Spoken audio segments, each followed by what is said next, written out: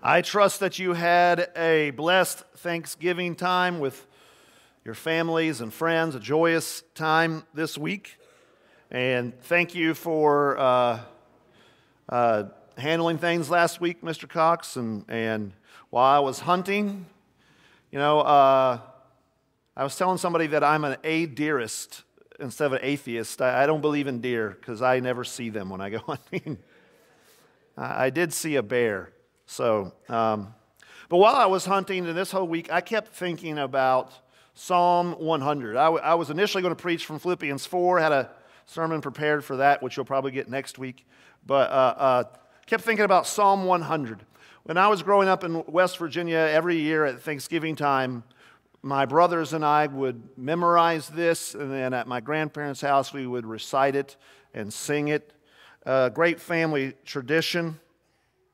And the New American Standard Version of it has a title. It says a psalm for Thanksgiving. So, obviously that's what it was written for, right? And so it's a short psalm, very short, but 5 verses, and yet it's jam-packed with good instruction for how we are to exult in the Lord. As good Presbyterians, we all know the Westminster Confession of Faith, the Shorter Catechism, the first question. What is our chief end? To glorify God and enjoy Him forever. And this psalm captures the essence of that catechism, tightly summarizing Scripture's mandate to worship and delight in God, to enjoy God. Moreover, it serves as a directive for our church in shaping our corporate worship. Our gatherings should be infused with joy. When we come together, this should be the happiest time of the week when we worship together. But let's go ahead and read this psalm. It's not very long, but we'll work our way through it. As I said, there's a lot here in it. So, Psalm 100. This is the Word of God. It is eternally true and applicable for all of life. A psalm for Thanksgiving. Shout joyfully to the Lord, all the earth. Serve the Lord with gladness. Come before Him with joyful singing. Know that the Lord Himself is God. It is He who made us and not we ourselves. We are His people and the sheep of His pasture. Enter His gates with thanksgiving and His courts with praise. Give thanks to Him. Bless His name, for the Lord is good. His loving kindness is everlasting and His faithfulness to all generations. This is the word of the Lord. Join with me in prayer that God will bless the preaching of His word. Heavenly Father, You are holy, holy, holy. Your name should be the praise of every tongue. You deserve our song, our prayers, what we think about, what we do, our entire lives. And yet, Lord, it's easy for us to praise You when we are comfortable. It's easy to honor You when things go exactly as we would decide. It's easy to sing Your praises and obey Your word when it doesn't cost us anything. Lord, help us to sing Your praises when we're tired, when our plans fall apart, when we are hated for doing so, when it's painful, when it's costly. Holy Father, would You please give me words to say that would strengthen us in our act of obedience to what You have done for us on the cross. Fill us with faith, hope, love, and joy so that we may worship You with joyful noise and glad service. And I pray this in the name of our good, faithful shepherd, Jesus Christ. Amen. Okay, hey, children, kids, and teenagers, I'd like you to stand up. We're going to turn this into a habit. All right. Hey, now you're going to have a test. All right. We're going to test your education. Some of you homeschooled, some of you not. So we'll find out who does the best. Here it is. What are the types of sentences? What are the types of sentences? This is a grammar test. All right. What do we got? What did he say? A run-on sentence. Well, that's what happens when Mark preaches. Just teasing. No, that's not a part of a sentence, but that is a type of sentence. Yes. Well, back here, what do you got? What did he say? Say it aloud.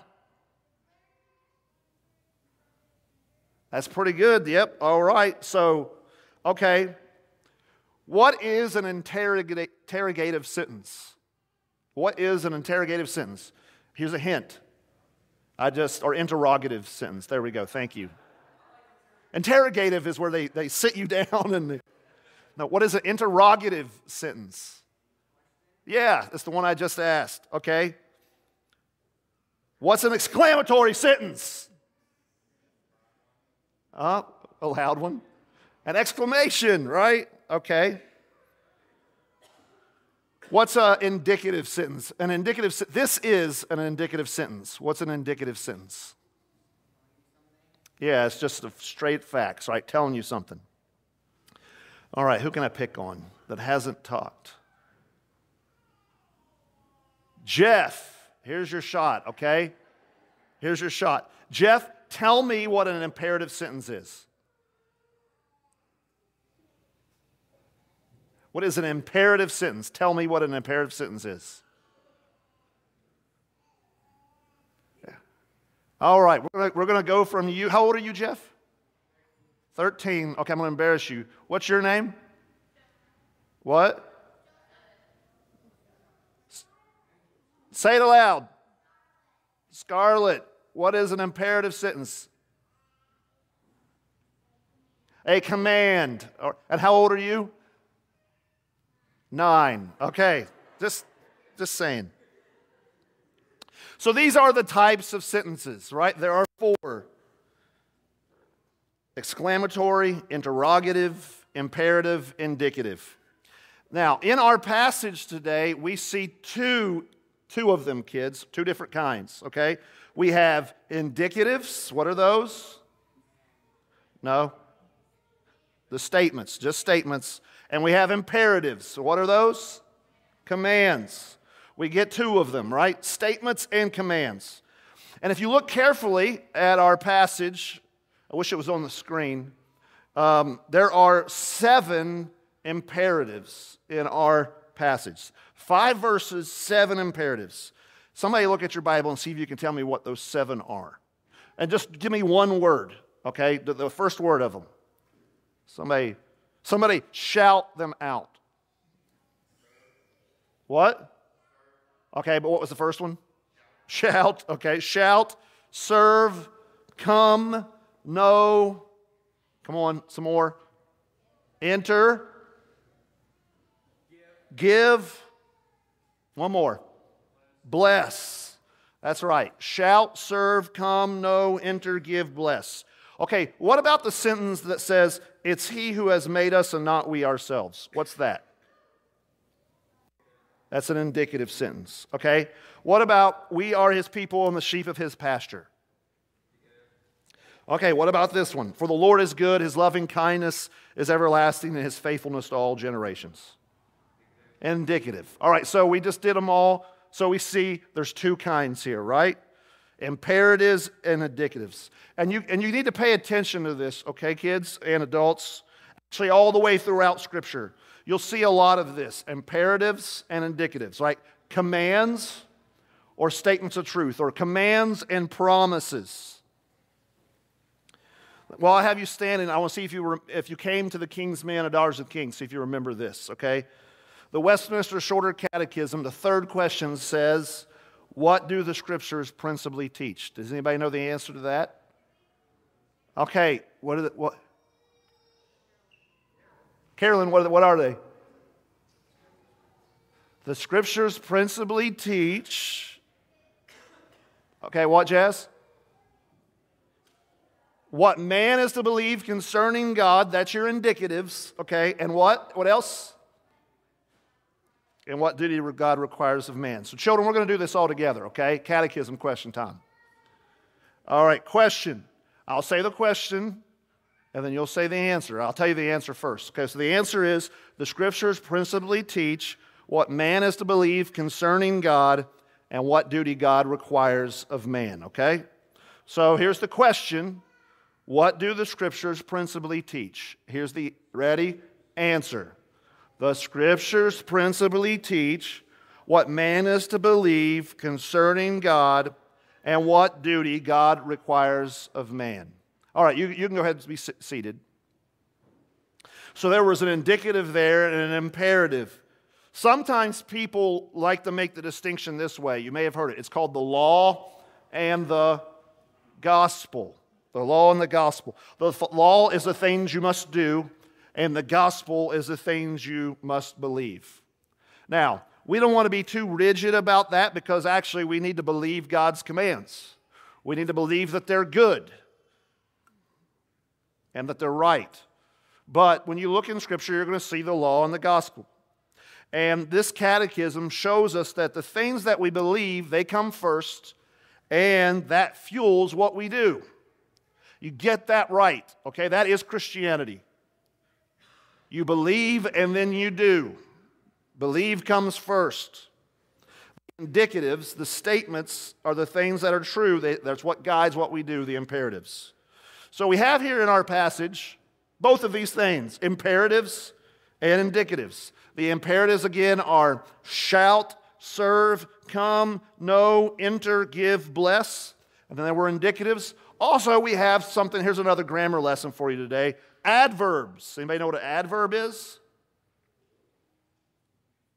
What's an adverb? It describes a verb. That's right. It's a descriptive word for verb. So if you have an imperative verb like shout, or serve, or come, know, enter, give, you're going to have adverbs like joyfully, shout joyfully. Joyfully is the adverb teaching you how to shout. And so each of these imperative verbs have qualifiers teaching us how we are to do it. So that's the end of our grammar lesson today, but I wanted you to see all that as we dive into this little short psalm and see how we are to worship and what God requires of us. The manner in which we are to do it, the adverbs. Now, to do what, actually? Well, what would you say is the main point, the main thesis of our passage? It's this, right? Worship God with joy. Worship God with joy. That's what you're created to do, to worship God with joy, which means you've been created for happiness, for blessing, to be blessed and to be a blessing. You were created, you were called for this, for happiness, which is to worship the Lord, joy. This is your individual creation, and furthermore, one more, I said that was the end of the grammar, one more part of it actually, is the English doesn't quite carry for us something that's in the Hebrew, and that is those words that we call imperatives like shout, all those, they're all plural. They're all plural. Plural, which means it's not just for us as individuals, it's for us as God's people, as the church. Actually, as we see here, the whole world. We are to worship God joyfully. And that means what we do here, this passage teaches us about, that we should come and serve joyfully with gladness. And so overall, the overall theme of this psalm, simple, right? One point here, you could say it's a command, you're to be joyful. You're to be joyful. Which, if you think about it, almost seems silly, right? Who needs a command to be joyful? Who needs a command to be joyful? And here's another question. How can we be joyful on command? How can we be joyful on command? You know, there was this controversial... There was a controversy on social media about a week ago involving Nancy Wilson, who's Doug Wilson's wife, right? And so you guys, anybody see that? Where she was telling this story about how she went to pick up one of her children. They were being babysitted, and when she went to go pick them up, they threw a little fit. They pouted and threw a little fit. and didn't want to leave. And so she took them home, took the little girl home and talked to her and gave her a spanking and said, "You're to be joyful when I come to get you." And as you can imagine, the reaction on the internet was what? A dumpster fire, right? I mean, you already have Doug Wilson derangement syndrome, and you add that in with his wife and all this. And so, right, it was as if the universe had fallen apart. People were calling it child abuse. And their main thing was this: you can't discipline children for their emotions, like being sad to leave their friends. We can't discipline the real emotions that come from children. That's not fair. It keeps them from being genuine, right? Is that true? Actually, what you know is that you actually can and you should discipline your children's emotions. A whole lot of the problem of our culture is that people don't discipline their children and teach them to control their emotions. And I can say this because God commands and He disciplines our emotions too, right?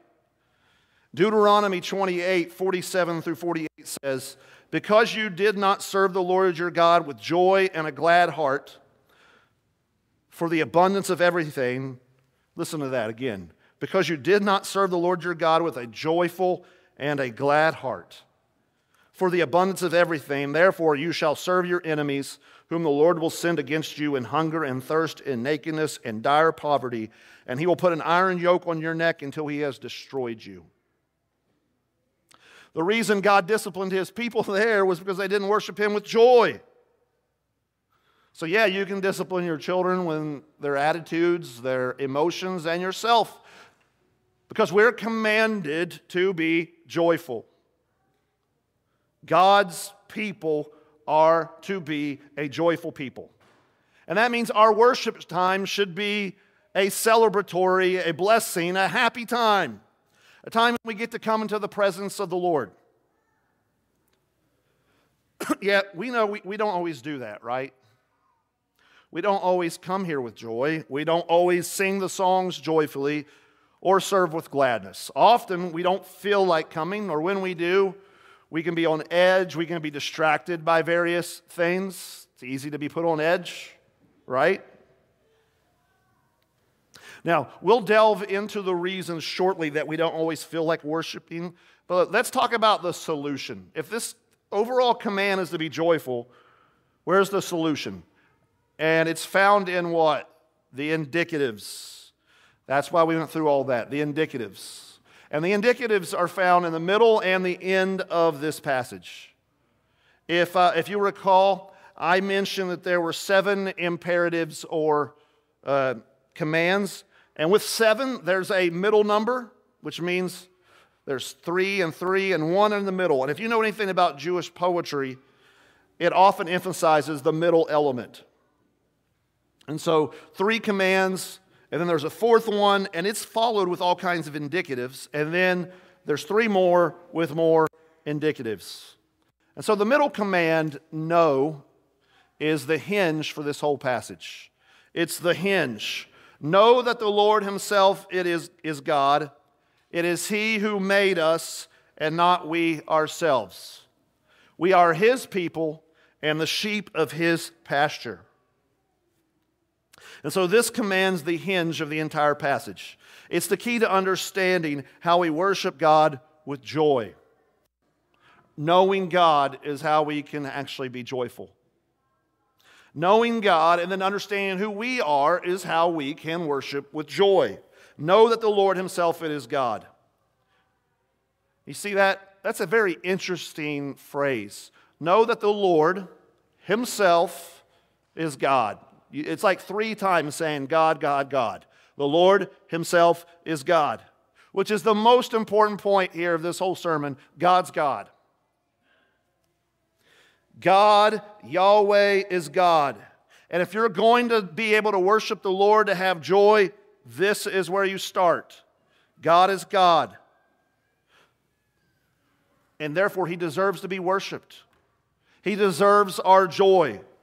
And this realization that God is God should move us to worship. Right? When you know who God is, it ought to move you to worship. And the whole problem is, We know who God is and we don't worship. That's what Romans 1 is all about. It tells us that the creation displays God's glory, and then people can recognize there is a God through His power is displayed in creation. And then it says they know they should give thanks, and yet what? They don't. And that's the whole problem with everything, is that people are not joyful when they know God. They don't give Him thanks. But this should be our foundations as Christians, knowing God. And if you know God, then you're to love God because He's worthy. No one else in the world deserves our praise as God does. God is God. That's the focus of our worship. He's the one who rightly deserves it. He's the God of the universe. He's holy. He's just. He's perfect in power and being. In all of His attributes, perfect. That is, perfectly righteous. Perfectly good. Without any shadow of change. Without any shadow of evil. He is wholly good. And that ought to move us to worship. And it would do so if we spent more of our time focused on God than on ourselves. Consider, for example, God who has no need for creation, a God who has need for nothing. You know, we all have needs, we all have dependencies, but not God. And if we were to get a glimpse of God, just as Isaiah did, that would immediately bring us to our knees in awe. And then if you were to add into this fact that God is the creator, right? He made you. He made the sunrise you see in the morning, the food you eat, the air you breathe. He created your children, each other, the cars that we drive. What do you mean He created the cars that we drive? If you ever asked that kid, they answer it that way. Well, He did. Now, I know you're thinking, well, they made that in the factory. Yeah, but who's the one that created the people in the factory, all the materials in the factory, and came up with that concept that came from God? Everything good comes from God.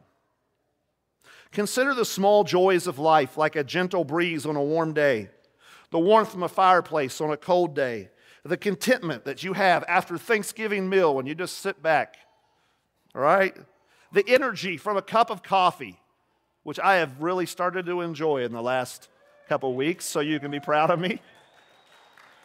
The reason they're clapping, if you're here, is because I've never drinking coffee till like 2 weeks ago. And I've drunk it every day since then. So He's created the joy from all these things are created by God. And since He made them and He made us, doesn't He have the authority to tell us to be joyful? If you make something, you have the authority to declare its purpose. And God made us to worship Him. And here's the thing, God could have made us to worship Him in complete sorrow all the time. When you enter His presence, you're just to be in tears. Or He could have made you to worship Him in extreme terror. And let me tell you, the wicked will worship God, and it will be in both of those ways. He could have made you to worship Him in rote emotionlessness. And some of us Reformed think that's what it's supposed to be. But that's not what He commands. It's not what He made us for. He created us for joy and happiness. And that ought to move you to joy and happiness, knowing that He made you for that. And then consider this, it says, He made us, not we ourselves. So He Himself is God, and then not we ourselves. The real point here, the emphasis of those repeating things is this: God is God and you are not. Now, for those who reject God, that's the thing that makes them most angry. They're not God. That's why they don't praise Him and worship Him. They want to be God. But for those of us who have been forgiven, who love God, let me tell you, isn't it liberating to know that you're not God? Seriously, think about that. You're not God. Now just take a breath and think how great that is that you're not God. So much of our stress and anxiety, the bitterness we harbor, comes from our trying to take God's place.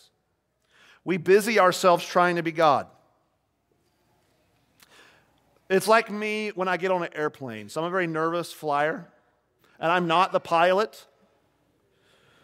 But I find myself sitting there and I'm listening very attentively to every sound, every detail, the ding-dong thing that makes when they get on the thing, and then the flaps, those make noises, all the noises, like the landing gear. Oh, no, what was that? And I pay close attention because if I don't pay close attention, something might happen. And the plane might come out of the sky if I don't, with all my mental power, keep it up there by listening to every little detail. And that's why I'm the most nervous flyer, because I'm not the pilot, but I think I am. It's kind of like when your wife is driving beside you in the car, right? She's not the driver, but you are. She's really the driver. You guys know what I'm talking about. That's how we are. That's how we are. We behave as if we are in God's position, attempting to control aspects of life that are simply beyond our control. Now, in this life, we do have a lot of immense responsibility, and I'm not advocating for carelessness, yet we often behave as though we're God. Right? We tell ourselves, it's on me to ensure everything functions flawlessly. It's on me to provide everything that must have for my family. And indeed, Scripture teaches us that if a man does not provide for his family, he's worse than an unbeliever. But the truth still stands firm. You're not God. And unless the Lord builds the house, the laborer builds the house in vain. You can toil endlessly. You can cultivate your garden, but without God's providence and the rain and the sun, your efforts are futile.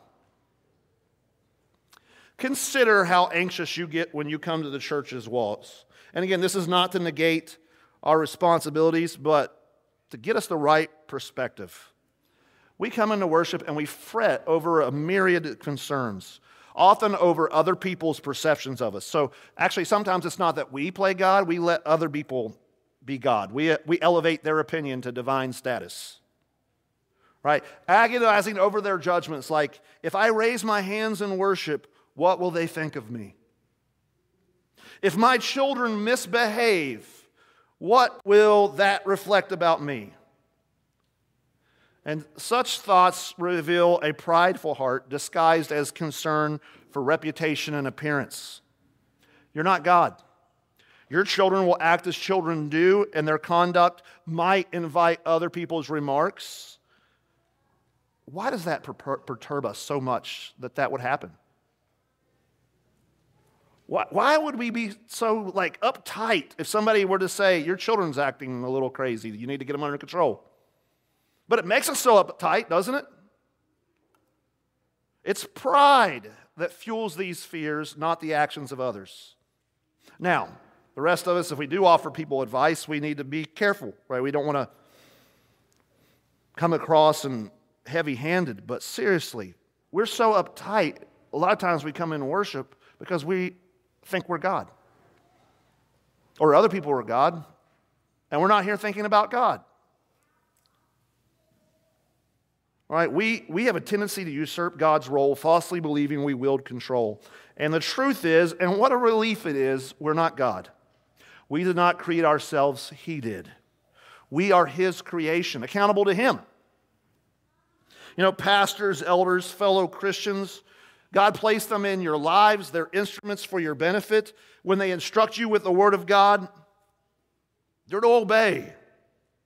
All right, it's essential for you to obey God's Word.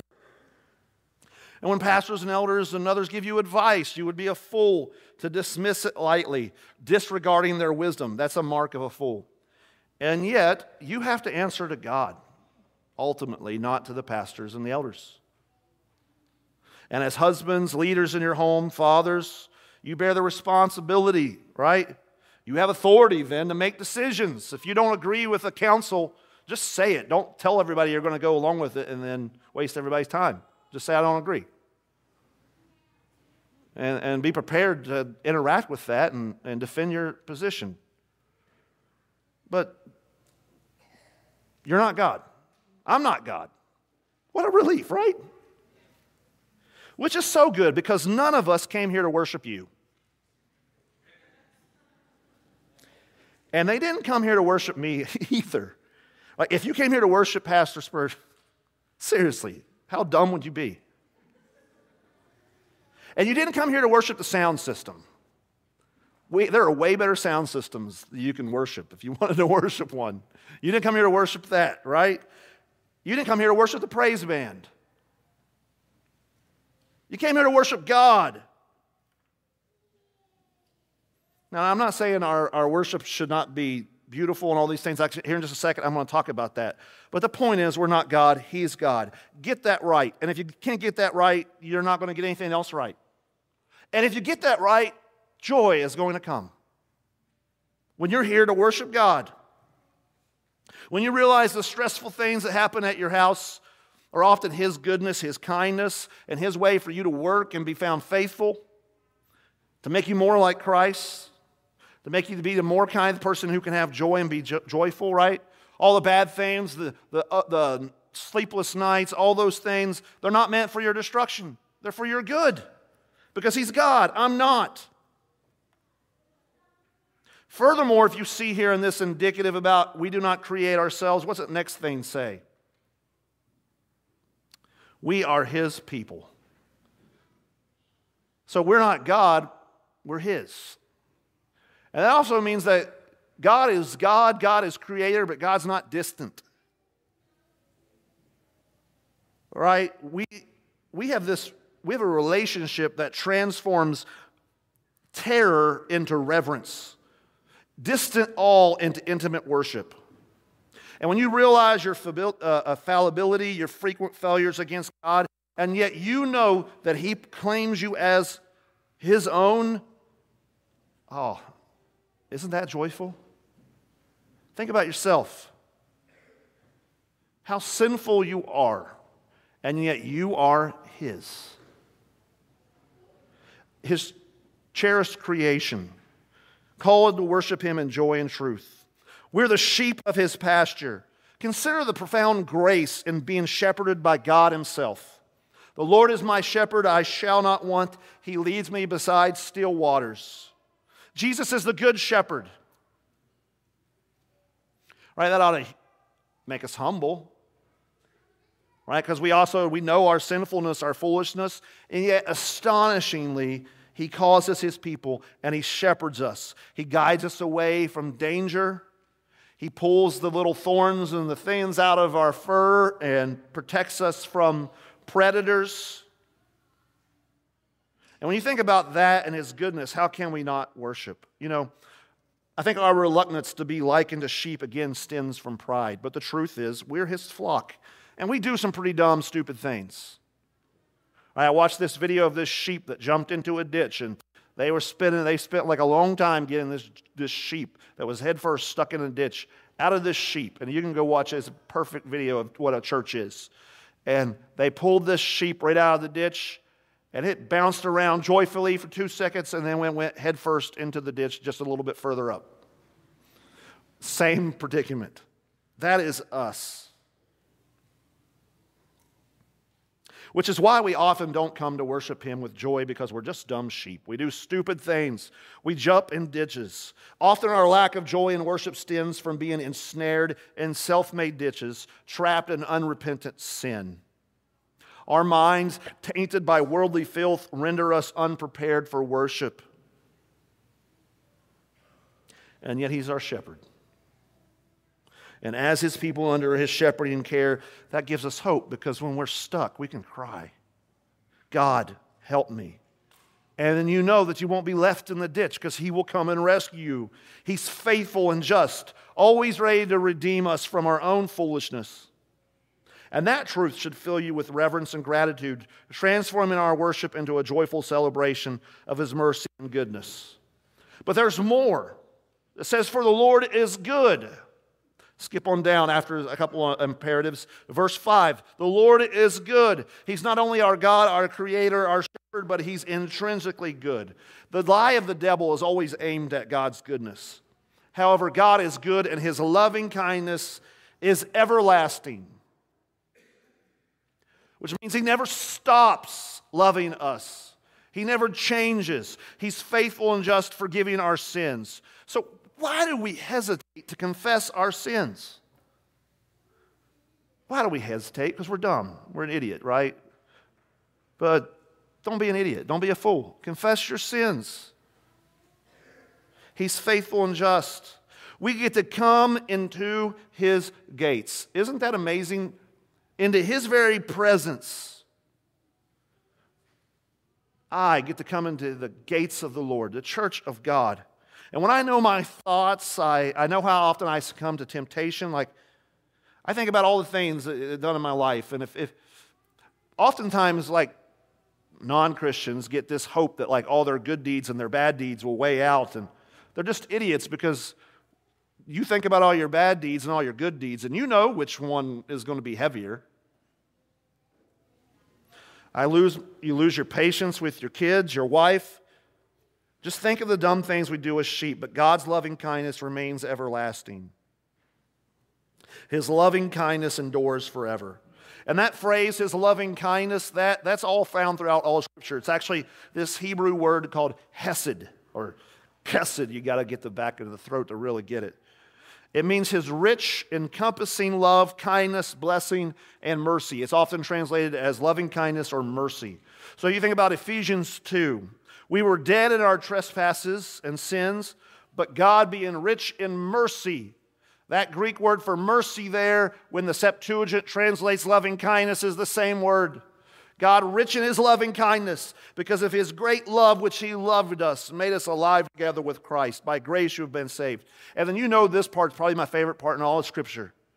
And He raised us up with Him and seated us with Him in the heavenly places in Christ Jesus. So He's already saved us. He's seated us. Now here's why. Here's why He did all that, okay? Why did God save me? You might want to know. Well, here it is. So that in the ages to come He might show the surpassing riches of His grace in kindness towards us in Christ Jesus. Hallelujah. A sinner like us, He saved us so that in the future He can show us infinite riches of His grace and mercy. God is infinite and eternal, and so it makes sense that His grace and mercy would be infinite and eternal. You can't search the end of it. It's everlasting. There is no end to God's goodness to us. And then it says His faithfulness is to all generations. Consider this enduring blessing. God's faithfulness is to all generations. His mercy is no end, and every generation. This is constancy for our hope. Because like if God was changeable, man, right? Imagine if God's love could fluctuate. Loving us one moment and not the next. Well, you know how unlovable you are and how easy for it would be to somebody to fall out of love. But God doesn't change because His faithfulness is unchanging. It's not confined just to past generations, not confined to our forefathers, not confined to the apostles and the prophets. It's for us. His faithfulness, promises, He keeps. Kept them to Abraham. If you read through the book of Genesis, you're going to see how God's faithfulness begins there with Abraham and his descendants. Take, for example, Ishmael. He's not the promised seed. He's not the one through the covenant. And yet God blessed him greatly, making him a great nation. Then there was Isaac, who was the promised one, and his sons Jacob and Esau. And Scripture says God hated Esau and he was not of the covenant, and yet there's a whole chapter in the book of Genesis dedicated to God's faithfulness to Esau's sons, that he was a great nation. And that is God's promise to Abraham to make him a father of many nations was carried out as many nations come from them, and it extends here from the Jews to all nations. That includes all the Ishmaelites and the rest through the gospel. Why do I say that in here? Look at the very beginning. Shout joyfully to the Lord, all the earth. Or all the lands, all the world is another translation. This is a psalm not written just to Jews. It's written to the whole world. All the nations are to worship Him. And then what does it say of all nations? We are His people and the sheep of His pasture. This is a prophetic psalm. You never knew that. This is a prophetic psalm.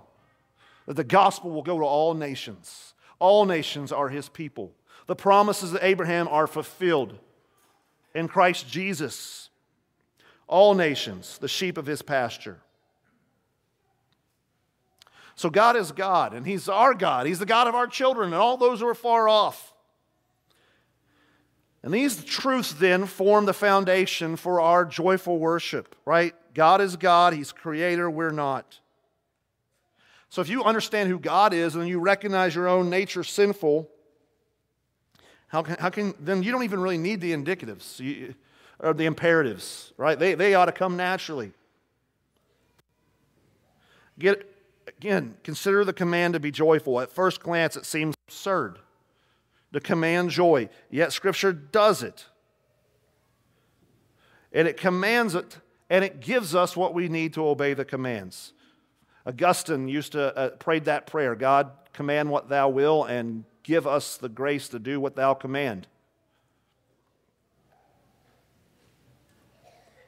Now, we do need the command, though, because we are like sheep when we go astray and we become foolish. And so I've given you the indicatives. Just give me a few moments. We're going to walk very quickly through these 7 commands so that you can see what our worship should look like. So if you start with God is God, you're not God, and all of his promises, this should be what comes from that. These 7 things are what should happen in our worship time. These are what joyful worship should entail. And the first one is this: shout joyfully to the Lord, all the earth. Some translations say, make a joyful noise to the Lord. That's a command that reoccurs throughout Scripture. Make a joyful noise. Shout. The Hebrew word for shout is this word that means to break. To break something with loud noise, akin to thunder breaking, piercing sound. It actually is a militaristic thing.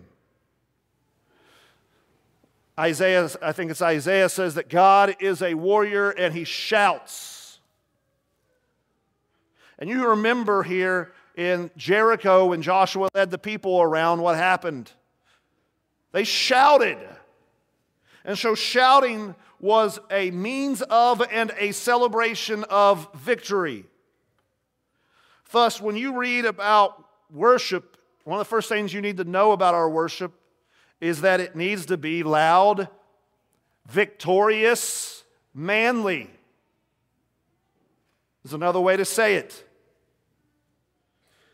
Right? We come to worship acknowledging that our enemy has been defeated and our shepherd has won. Hallelujah. And so our worship should mirror this triumphant spirit. It shouldn't be weak. It shouldn't be effeminate, but militantly joyous. Our worship should be loud and manly. I know some people then they don't like drums because they're loud. And we've fixed that so they're not too loud because you can't hear if they're just, but still, loud worship. This should be a joyous victory rally. You guys ever see those things in a rugby called a haku or haka? You should Google that on a did I not say it right? Haka, thank you. Yes. So this is an eyewitness description of those in a rugby match, okay? This is what he says. At the thrilling rugby match, the haka, a mesmerizing and powerful traditional Maori war dance, unfolded before our eyes with awe-inspiring intensity. As the opposing teams faced off on the field, players from the indigenous New Zealand squad united in a synchronized display of fierce passion. With eyes ablaze and face etched with determination, they stamped their feet, slapped their thighs, raised their voices in haunting chances, sending chills down the spikes of both fans and competitors alike. The haka's thunderous rhythm and defiant postures was a profound connection to their heritage and a profound challenge to their adversaries. It set the stage for a truly unforgettable and spine-tingling spectacle, this writer says about it. You watch this thing, dude, it's like they're shouting. It's very manly. It's not weak or gay at all, and it's pretty cool. Okay? Similarly, when I was in Israel and I was at the Wailing Wall, I saw the Jews worship there with lively dance, joyous music, collective shouting, And again, it wasn't like the Pentecostal-y thing. If you go to them and they're kind of weak and effeminate, okay? This was manly. Almost reckless and yet in control, yelling and shouting. And not that the Jews get this right, because they don't worship the right God. But if the Jews can shout at a wall, a bunch of Pacific Islanders can shout at a rugby game that nobody outside of them is going to watch. It's not going to matter after that. Why is our Reformed worship, or we have the gospel, so subdued? We've sometimes, I think that true reverence means quiet. Peace and quiet. And there are times to be quiet. The Bible says, be still and know that I am the Lord. And we start with a time of quiet in our service so that we can be reverent. But we still have times that we're to shout, right? Jesus Christ is King. Oh, come on. Some of you know this. We've been knowing it for now. Jesus Christ is King. All right? He is risen. Now, those are things in our liturgy, but they're not just like feigns there. They ought to be the shout of our heart. We are at war, and we have victory in war. Right? We're marching from victory to victory, and we are an army of God. Shouldn't that make you want to shout, Jesus Christ is King? He's risen. Lift up your hearts. We lift them up to the Lord. Our sins have been forgiven. Forget ourselves, please. Remember, we're not God. Many times we don't lift our hands in worship because we're worried about what others are going to think, and we come up with all kinds of pious-sounding reasons for why we don't do it, all right? Well, I'm afraid if I'll do it, I'll be showing off. Nobody's going to be watching. Who cares? Seriously? Forget yourself. Can you just think about God and what He's done for you? Can you think about He's forgiven your sins? He died and rose again from the dead. That's way better than a rugby game. He's King. The nations will fall down before Him. Who cares what the person beside you thinks? Now, don't be a jerk and ruin their worship by being over the top and fake. That's just as dumb. But we have this selfish, fake piety that makes us think that we should talk in hushed tones and not make eye contact with other people like it's like a funeral. That's not the posture we're called to at Sovereign King Church. We are commanded. It is a command in Scripture. You see it? It's the very first word, shout. It's a command. Shout joyfully to the Lord. This is not a funeral. It's a triumphant procession celebrating victory over death. It was a funeral, but the funeral got ruined by the person coming back to life. Next, here is serve the Lord with gladness.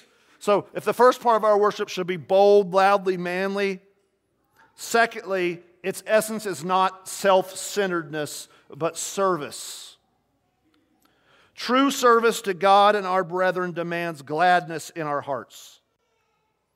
And so a pivotal way to serve your brothers and sisters in worship is to come in worship with a spirit of joy and hospitality, right? When we come to worship, we're not just here for ourselves. We're to serve with gladness. When you see visitors, welcome them. Go out of your way to bring them into worship. Help guide them. And not just because you're afraid that they come in here and we don't know who they are.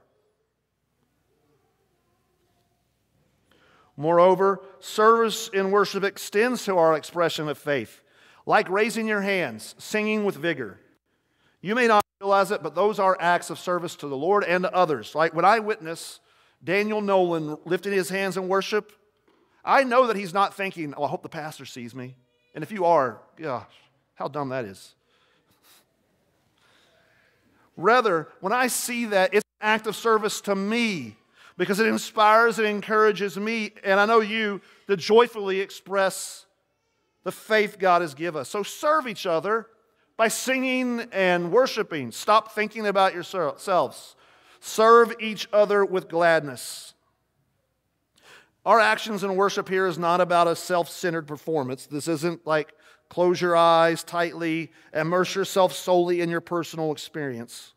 We're here to serve, to contribute to the worship of each other, to uplift each other, and to worship the Lord. And it ought to be done with gladness. Like when you serve the church, it ought to be done with gladness, not merely executed as a perfunctory task. Duty, while commendable, is insufficient on its own. Now, duty is important. A man of honor keeps his word. True. But servile fear or mechanical compliance falls short of what God requires. Right? If you're only doing it out of mere rote duty, you need to repent and ask God to give you joy and gladness. Do that by shift from focusing on yourself to focus to God. Focus on who He is, what He's done. Right? If your job is to unlock the doors each week, put out the signs, do that with a smile and serve with gladness. If your job is to handle the slides, serve with gladness. Make sure the slides are right on time, crisp every single time, so that the people of God can worship and nobody falls behind. Right, your job to lead worship, smile, please. Worship team, smile. If your job is to tidy up and nobody ever notices it, you're serving the Lord. He does. Do it with gladness. Don't seek human accolades. Serve Him with gladness. Every role, whether it's creating the weekly videos that we put out, or a mother keeping your children engaged during worship, do that with gladness. Can we just serve with gladness? Again, I know it's easy to get into this rote thing, and when that is, let's stop and teach ourselves. Be joyful. I'm not God, God's God. He's the one I'm here to serve. Furthermore, the Scripture instructs us, come before Him with joyful singing. So our worship should be masculine, victorious, bold, accompanying service and selflessness, but it should also be beautiful. Like joyful singing. Consider a masterful painting where every stroke and color blend harmoniously to create a breathtaking scene. That's what our worship is. Joyful singing. Each voice contributes to that painting, whether the voice is polished or raw. Some of us have more polished, some a little bit more raw. It all contributes.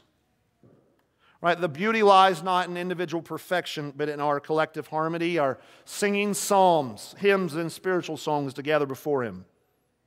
And if you doubt your ability to contribute to beautifulness, let me offer you this illustration. So imagine a forest. It's beautiful to look at. But if you look inside it, some of those trees may look pretty crooked. Some of them might just be stumps. Right? And in the same way, every voice in our congregation, no matter how untrained or off-tune, it adds depth and texture to our worship. Now, we shouldn't want to stay there. You should work. I mean, it's a good thing to practice music, but just as the smallest tree still stands tall in the forest, so does each voice rise in significance when joined in worship. So you might think, I can't carry a tune in a bucket, yet consider this. Can you shout joyfully to the Lord? Can you follow along when the worship team leads? Hey, can you practice beforehand? Most of the time, we have our worship leaders, at least by Saturday, give you a list of the songs we're going to sing. So guess what that's for?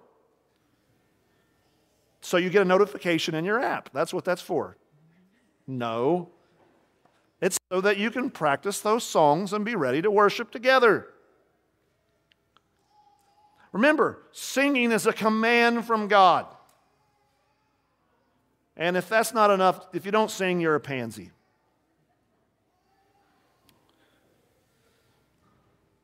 The next thing about worship, which is something we've already really focused on, is to know that the Lord Himself is God. I've already emphasized that, but let me reiterate. Our worship should be victorious, loud, manly, selfless, beautiful, but truthful. Truthful, theological. Different people tend to excel in different aspects of worship. We need to do them all, but we need to be theological. And that means our songs need to be deep truths. The words we use, the sermons we preach. And they should move us to think about God. Now, you were probably thinking, I don't really need to say a lot about this to a group of Reformed people because we tend to focus on the mind. Yet, there's a way to focus on the mind and deep theological truth that is not actually focusing on deep theological truth, because deep theology should move us to deep doxology. That is, deep truths of God should move us to worship. Right? It's not just about engaging in debates over baptism or Bigfoot. Okay? It's about knowing and growing in our knowledge of God, our identity in Him, His promises, His faithfulness, His commands. And so theology should guide our worship. And theology that doesn't produce worship is vain. I'm coming to an end here, this quickly. The psalmist instructs us then with another one: enter His gates with thanksgiving, His courts with praise. And this follows his telling us that we are sheep, which telling us the shepherd. And so as you think about entering the gates, maybe you would think about entering one of the historic gates of Jerusalem. But I think the context here is of the gate of the shepherd. And in ancient times, a sheep pen, they often had this open doorway. And that's where the shepherd would sit. So there was no gate because the shepherd was the gate himself. He would keep the sheep protected and the enemies out. He was the gate, which reminds us of what Jesus said. I am the gate. That is Him. Right? Thieves and try to enter the other way into the fold, but there's only one way. Jesus says, I am the way, the truth, and the life. Any other way is illegitimate. And so our worship then must be not only manly, selfless, beautiful, truthful, but it must be focused on Christ. It must be focused on Christ. Worship devoid of the gospel is not worship, and it's not pleasing to God. There is no way to please God outside of faith. That doesn't mean we forcibly insert Jesus into every aspect, but rather He is the lens through which we interpret all Scripture, including the Old Testament. And then all of our practical living teachings, whether about being a father or mother or whatever, they're actually us living out our faith in Christ. Christ is focus. So when we come to worship, entering His gates means you come through the gate. The only gate you can come is Christ, because you're entering into His courts. Imagine entering the court of God.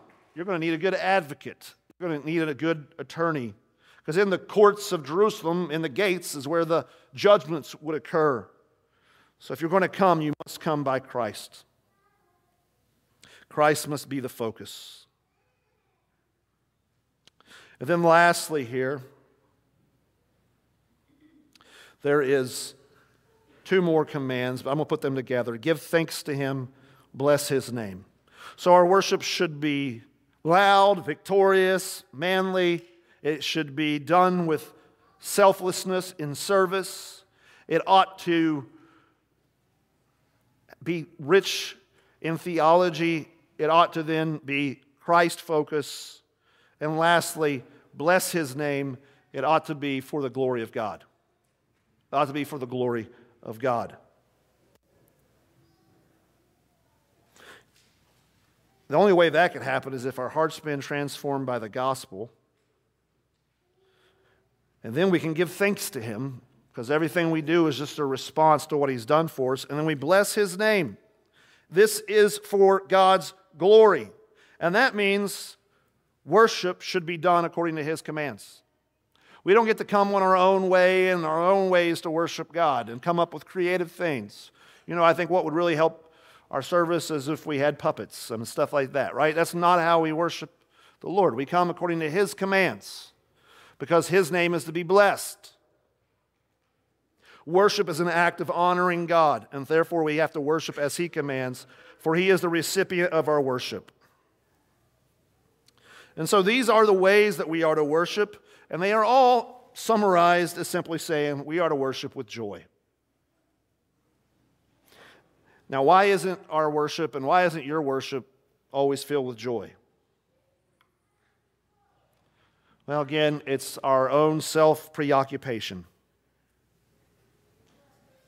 We focus on ourselves, our own anxieties, our own fears. So as I end today, let me just call us all to repent. Let's repent of being selfish. Let's repent of thinking we're God. And when we repent, let's trust God to forgive us, and then let's worship with joy. Sovereign King Church, our time of worship should be heaven on earth. It should be a foretaste of what we will experience when we gather with all the saints. So may it be. Amen? Let's pray.